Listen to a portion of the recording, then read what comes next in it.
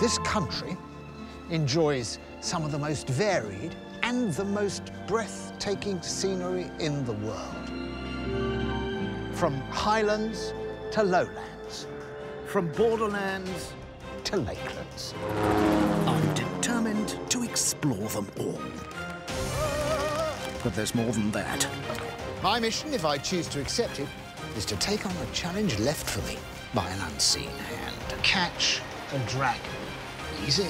Each of those challenges will force me to get under the skin of wherever I am. Right. However demanding they are. Whoa.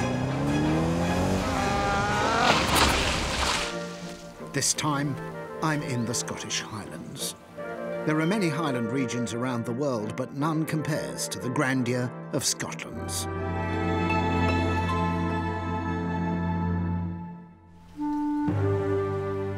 I'm beginning my journey on the remote eastern shores of Loch Lomond. This is Bothy. They were originally built to house farm workers in remote places, and now they're used by walkers as a place to find shelter in the wilderness. A wilderness like this, the far shores of Loch Lomond. And this is the area I intend to explore when I get my task.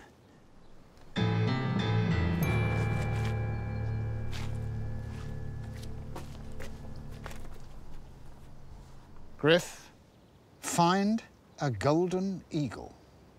Well, that sounds exciting, though I have no idea how easy that'll be. There are nearly 12,000 square miles of highlands, but there are just 400 pairs of golden eagles living amongst them. Searching for one of the largest birds of prey in the country will take me into the remote and deserted parts of this region. Outside the tourist areas, the Scottish Highlands are one of the last truly wild landscapes in Britain. Historically, they've been a place to retreat, to hide, to go to ground. But this same forbidding landscape has been reimagined as the romantic world of Scotch whisky and tartan shortbread. Ferries are a way of life here. To hail this one, you raise the orange buoy and wait for the ferryman on the other side of the loch to spot the signal. Loch Lomond is the largest inland stretch of water in the British Isles, and one of any number of physical challenges facing the traveller to the Highlands. It's never really been very easy getting around this world because the lochs and the mountains get in the way. And the roads that we use today, they were built to carry troops to suppress the rebellious Highlanders. In contrast to where I've come from, the west side of Loch Lomond is very much on the tourist trail. How much do I owe you? That's £4, please. Thank you. Thank you very much, sir. Now, I'll tell you what I'm looking for in this area. Is a golden eagle. Have you ever seen them here? I've not seen many eagles here. Where would I have to go if I wanted to find golden eagles? Well, I would think it'd probably best be going to the hotel. The hotel? Is it likely I'll find a golden eagle here? But inside are the usual Highland trophies. And here we go, the monarch of the saloon bar. This is the golden eagle of our Louis Hotel. Massive bird. They have a wingspan of 7 feet. This one, of course, isn't going anywhere in a hurry, but then it's been here for longer than anyone can remember. It was probably shot at a time when eagles were more common. Eagles are widely considered, still, in the world as a sort of aerial vermin. And their biggest enemy is humankind. The golden eagle is carnivorous. It eats other animals, including sheep and deer, and as a result, it was almost hunted to extinction by gamekeepers in the 19th century. Even though their numbers are rising, the illegal culling of eagles is still a real threat. I've been advised to go south. I wonder if that's my lift. I need help to get me into the wilderness, and this is an eagle of sorts. At least, it's the name of the company that restores E-type jags. Hello. Hello. I saw you coming. Better than that, I heard you coming. And I'm going to get the wheel.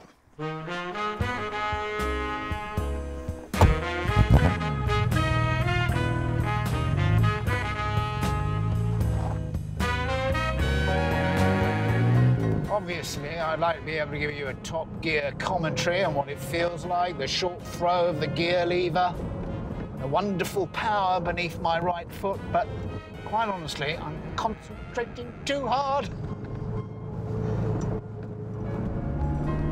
I might feel like $1 million, but that's mainly because that's how much one of these chariots actually costs. Driving it along, I feel like a waiter crossing a crowded hotel lobby carrying a huge silver tray loaded with crystal. Built in 1962, this E-type has been entirely restored and brought up to date under its very long bonnet. It's a very beautiful machine, but it is a silver eagle, not a golden one, and so, with a deep sense of loss, I must be on my way. Well, it's a good job you can't get a signal here, because I was just about to phone my wife and tell her to sell the house. Right. This may look like a set from a science fiction film, but it's actually the new viewing platform at Inveruglus. Its only purpose is to showcase one of the most scenic outlooks in the Highlands. And this is it. Loch Lomond from the very best location. It's a view worth taking in, but I'm not here just for the scenery. I'm just looking above the bends to see if I can spot anything, but no birds at all. Absolutely naked. What I need is eagle supervision, because an eagle's got much stronger vision than the human. It's HD compared to our cathode ray tube. If we've got 200,000 pixels per square millimetre, it's got 1 million. If we see 3 colours, it sees 5. That enables it to spot a rabbit from 2 miles away.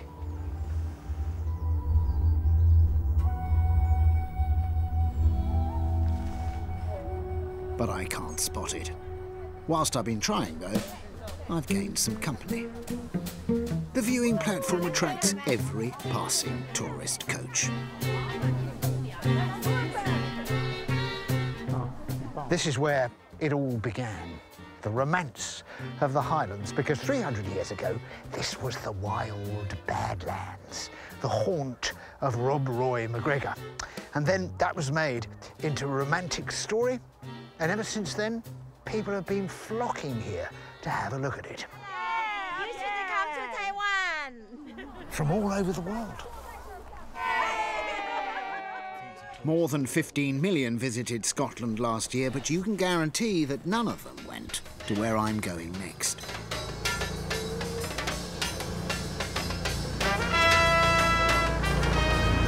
Real wilderness is difficult and time-consuming to penetrate, but this is where eagles choose to live, and I'm going there.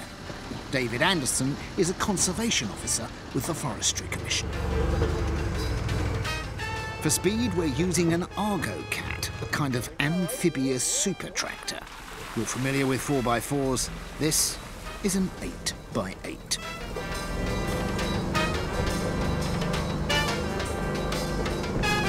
That's a great machine.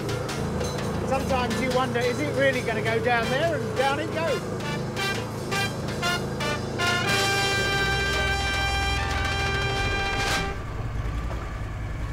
After several miles, we reach a crag that even the Argo Cat can't negotiate.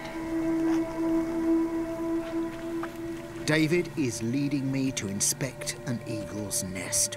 It's in a secret location, high up on the side of a granite cliff.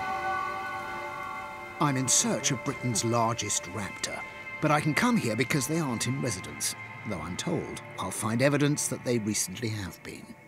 And I do.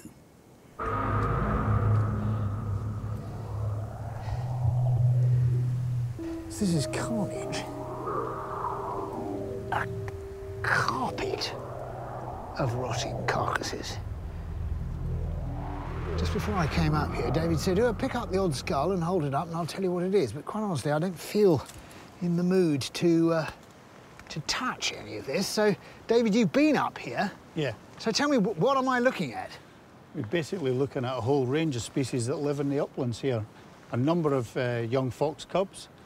There's also some red grouse carcasses in here as well. Dave, what's the biggest prey they'll take then? The biggest prey I've seen them take are animals as big as a roe deer. And what we think they do, they catch and kill them by piercing the skull, and then they section them. They're almost tearing them. They're like a little butcher, and they bring parts of the carcasses back into the nest. I can pick this up and show this because this is a sort of deer's foot there, complete. And then we've got skulls over here, which could be badgers, and there's a backbone, the entire rib cage of what I think is a fox over there. Well, judging from the fur still attached to it.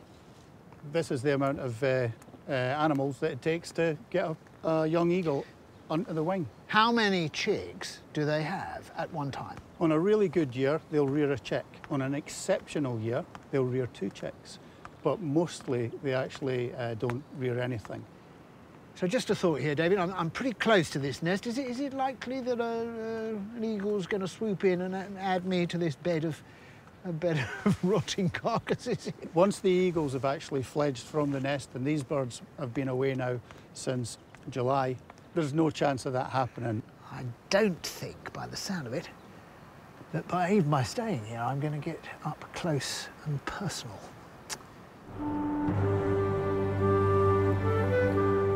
Eagles control areas of anything up to 80 square miles. In order to understand the hunting ground that goes with that eagle's nest, I've arranged some aerial transport.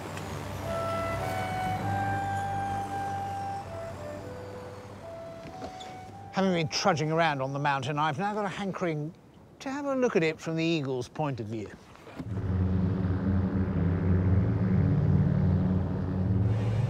Captain David West is taking me up to see what we can see. When we fly like an eagle at last, and you get some idea, looking down here, of the territory, of course, that an eagle surveys as it flies around. But you also get some idea of how the habitat has changed so completely. These forests are everywhere in the Highlands. They're man-made conifer plantations. Because they're so densely planted, they can't support the wildlife the eagle preys on to survive. And so we've actually created an upland landscape which doesn't favour eagles.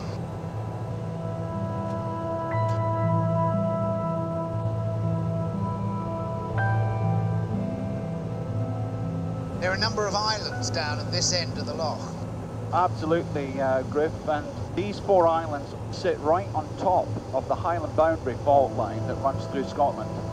And on one side, you're in the Highlands, and we've just passed into the Highlands now, and we're leaving behind the lowlands. Golden eagle sightings are by no means unknown in the skies above Loch Lomond, and so the islands, which number almost 50, could be well placed to provide a perfect viewing opportunity. But more than that, they seem a symbol of Scottish independent spirit. So I'm exchanging one form of Highland transport for another, the island ferry. Dugald Scott actually owns one of the islands. Yeah, I was born here, so I've not always lived here. I've walked away for a while, but most of my life I've been here. And your family have owned the island for how long? Since 1930. At that time there's only 5 houses on it, and there wasn't a restaurant or anything or a bar. At just under half a square mile, Inchmurrin is the largest of Loch Lomond's islands. We're just 20 miles from Glasgow, yet you'd be hard-pushed to find a more remote place to live. You have a shop as well, No, we don't have a shop. No, we have to bring everything in. so everybody is responsible for their own supplies. Yeah, absolutely, yeah. Dugald takes me to the highest viewpoint on his kingdom. Spectacular. How dramatically wonderful. But no eagle in sight today. To distract me from apex predators for a moment, Dugald takes me to see a new holiday home he's building. Slows things down a bit. The official population of Inchmurrin is just 8 people. But they're always looking for new recruits. And You don't visitors have to to the transport island, it. are they brought into the... Oh, yeah, if they can help, yeah. Can you lay bricks, blocks? Any good at that? Yeah. Well, I could certainly, I suppose I could have a go. Any good with a hammer, maybe? Put Oh, with a some- hammer, I can do a hammer. As well as a holiday resort, Inchmurrin is also a farm. There are jobs to do here, too. We'll need to take them in and worm them. Right. And there's one needs dehorned, so yeah. You want to do that? Try and see that? Dehorning. Yeah. I've never dehorned a cow before, but, you know, hey, you learn something every day. Am I being recruited? Up here for a moment and lay it down. Highland Games are one of the oldest and most important events in the area. Dugald's family have been frequent competitors over the years, and now Dugald suggests that I have a go at some caber tossing. What do you have to do? Well, you have to stand up in its end, first of all. All right. The objective is to toss the caber so it turns end over end. Not easy when it weighs 175 pounds and measures 19.5 feet long. Hands underneath it. Yeah. Lift up to here. Yeah. Then run with it and throw it. All right. That is a feasible thing. but clearly you have to go.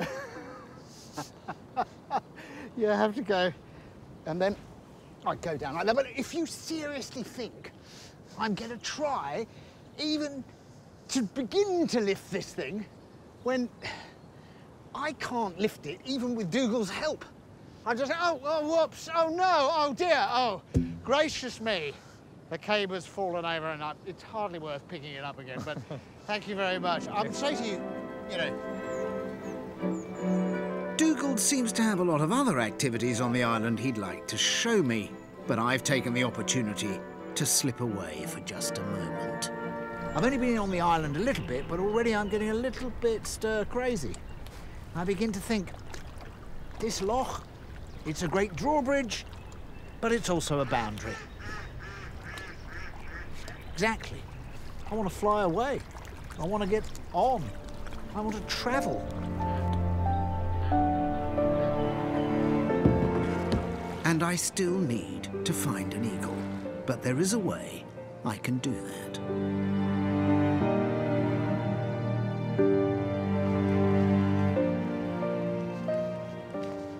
I think I've learned that it's not really possible for a human being to get close to a golden eagle in the wild unless it means it harm. And I don't. But there is another way. And this is it. Orla is one of only 2 golden eagles in captivity in the country. Trainer and minder Stuart Robertson has kindly brought her here to meet me. Tell me about Orla. Orla's 12 years old, female golden eagle. Just now she's just down at flying weight, 9.5 pounds. She is used as a hunting bird. And in the UK they're used for hunting hares, deer, mountain hares and occasional fox. How good are they as hunting birds? Are they as tame as a falcon? Is it easy to get them to be your companion? They can be a good companion, and then you go hunting. And it depends on how they've been reared and trained. how aggressive they can be. If they're well trained, then there's little aggression. And they do form a very deep bond with the handler, and eventually they see them as a hunting partner. And their power is awesome. You know, when you see how they hunt down deer and fox and hares, it's incredible. And it's still harnessing the power that a wild eagle has, but just it's captive bred. I have to say that Orla has looked me in the eye a couple of times. It's been quite a nervous experience for me, especially having seen what a golden eagle can drag back to its nest. But what a beautiful thing you are. And there we are. The challenge was to find the golden eagle. I don't think I could have got closer to a golden eagle than this. Not safely, anyway.